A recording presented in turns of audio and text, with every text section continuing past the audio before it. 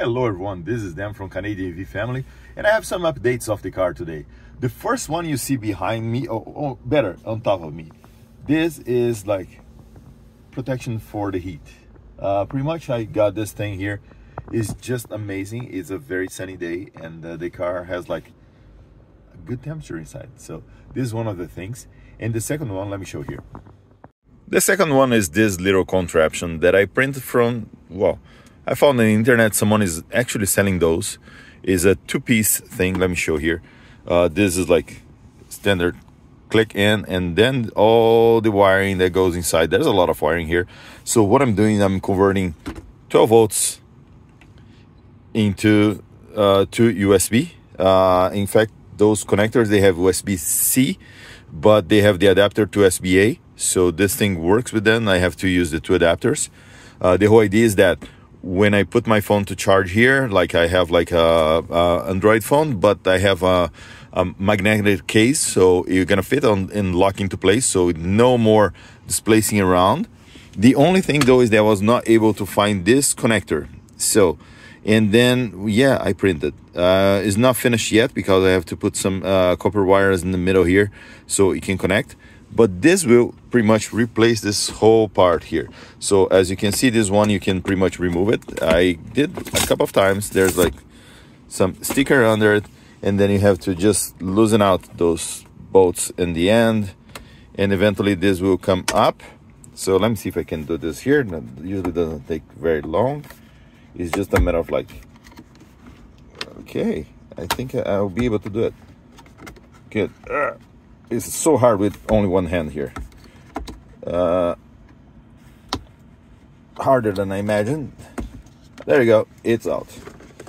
So, almost this is the big charger, the one that doesn't work properly. And this is the connector here. So, this one goes on that piece. So my idea is to disconnect this part and use it for the other one, so I don't need to use a USB. I just connected the 12 volts instead. This is how the connector fits into the printed version of that. And you wonder, where did you got the printed this for printing? Well, on the website of the connector itself, they have all these schematics so you can print the thing. It's quite impressive that they have this like able to just, if you want to print it, that's all. Amazing, right? So yeah, I will see how this works and I hope it works well.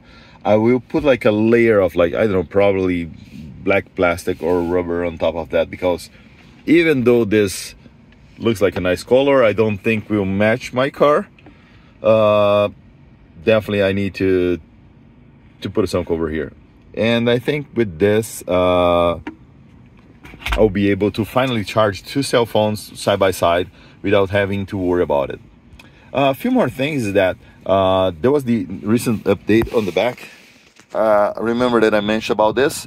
So if you go on the front and you, let me show here, and you lock the rear display. Okay, now almost. Okay, it's locked, right? There's a little Easter egg. So when you say hi, look who appears here. Yay, that's awesome, right? And also, I will show the new member of the family. Give me a second here. And here it is. Meet, I believe, Gary, his name, is the Gear Guard plushie. He's just the most amazing creature we have at this home. Well, we also have the cats, but this is like the new integrant of the family. So it's just awesome. By the way, his pants is always falling, so I have to tuck it in all the time. He's not available in Canada, so I had to order in US, bring it here. I drove like the whole day, one day, just to get him. What do you guys think? Let me know. Oh yeah, I forgot about something. It's not only Gary that is part of the family now. I also have the new 2024 Matchbox R1T. Beautiful green, what is amazing green. Look at the details of that thing. Is just like, wow, look at this, right? Even the R1T is written on the back. It's very hard to read here. Really tiny one on the corner. Look at this, all the details. Congratulations, Matchbox. to be able to do something so beautiful like that. Very good reproduction. So please let me know in the comments if you really know the name of the gear guard plushie. And if you do, if it's actually Gary, let me know as well. Thank you. Have a good day.